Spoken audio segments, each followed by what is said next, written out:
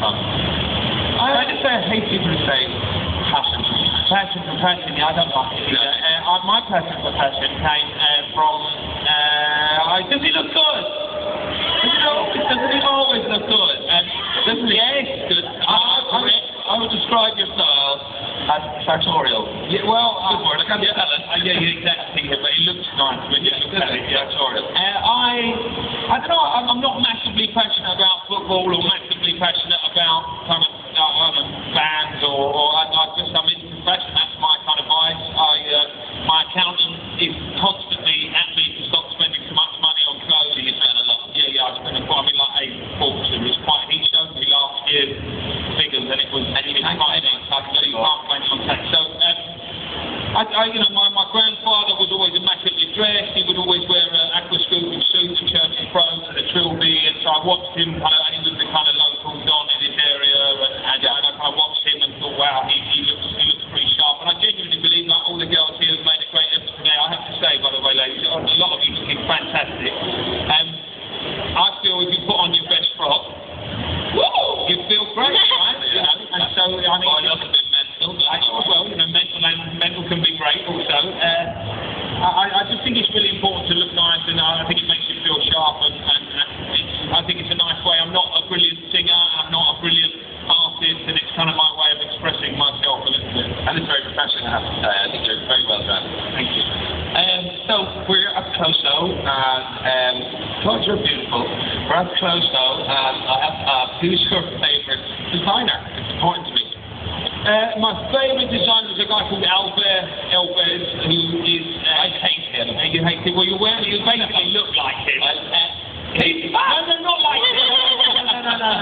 Sorry. You are dressed in the style of Albert. Yes, he's my favourite designer. Yeah, he's this amazing, funny, little tubby guy, and he looks like Molly from Wind in the Willows, that kind of thing, and he's got little glasses, and they've probably done him the Wind in the Willows. He's got little glasses, and he wears these funny little suits with big bow ties, and he rolls his trousers up, and he looks a bit awkward, and I like that. Nerdy charm.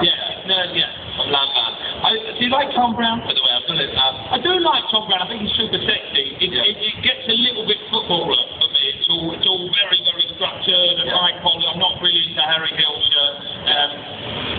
I like it to be a little bit more I like it to be like kind of deconstructed a little bit. So often not to have shoulder pads, not to have a lot of lining. Kilgore, which is an old famous old Savile Row company who Gregory Peck used to get something in. One of those big old guys. Who was the guy in The Birds? Alfred Hitchcock.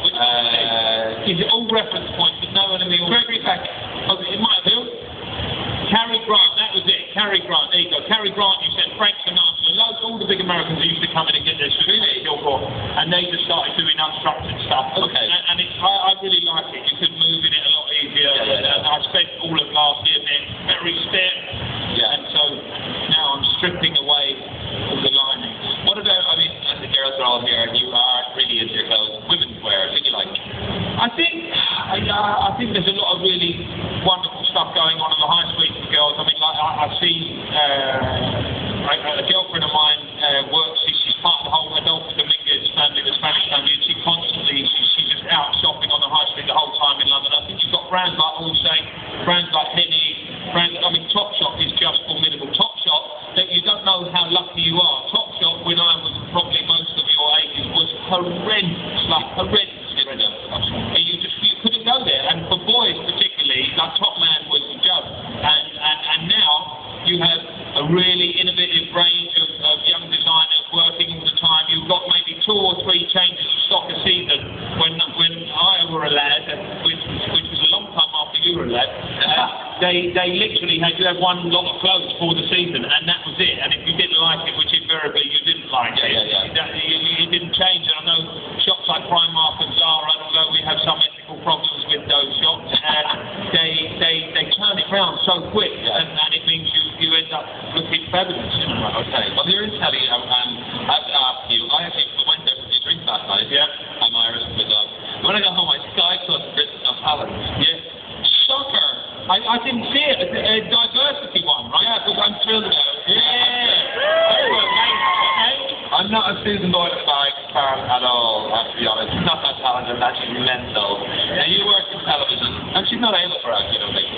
So, did you watch Britain's Got Talent? Are you a fan? I went to Britain's Got Talent on Tuesday or Wednesday night. I went on a really terrible night. I went on the night when they had the little kid and the Stavros Flat League guys. That was quite funny. Britain didn't have any talent the night I went. It was a bit of a nightmare really. But I've been impressed with diversity. I thought Flawless were amazing. That's the only time I ever saw her. I think she's all right, Susan Boyle, but she's not. I think it was more when she came out and she just looked like she was going to be a disaster, and she came out and she nailed it, and it was that initial shock. That's the Paul Potts guy. Paul Potts. He with the funny teeth. He doesn't have funny teeth anymore. He's got amazing doing that. He was a phenomenal singer, like really phenomenal singer. And so anyway, you know what? Good for her. She wasn't having a particularly nice time up in Scotland, so she can go off and change her life and show people who are having an equally kind of tough time of it that actually there is an opportunity to make your life better. Then good for Britain's Got Talent, I say. Now listen, you're in a position where you took on a role with her old baby. Remember her? Yeah. Love her. You know, Davina is that show. Yeah. And you have made that show your own, definitely. Hasn't he done a really amazing job on Big Brother?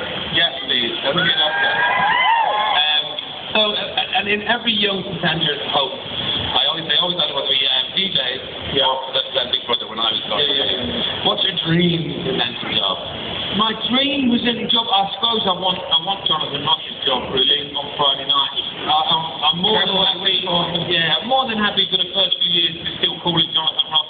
You know, Friday night with Jonathan Ross whilst I'm doing it. But I either that or I'd love to do a Britain's Got Talent, or I'd love to do an X Factor. I think if you're going to do, if you're going to, you know, if you're in it, you know, be in it, man, be in it to win it. And there's no point if you aim for the stars, shoot for the stars, and even if you fall, you'll still be in the stars. I can't remember the proverb, but shoot at the stars, shoot out of it, and unload the gun. Exactly.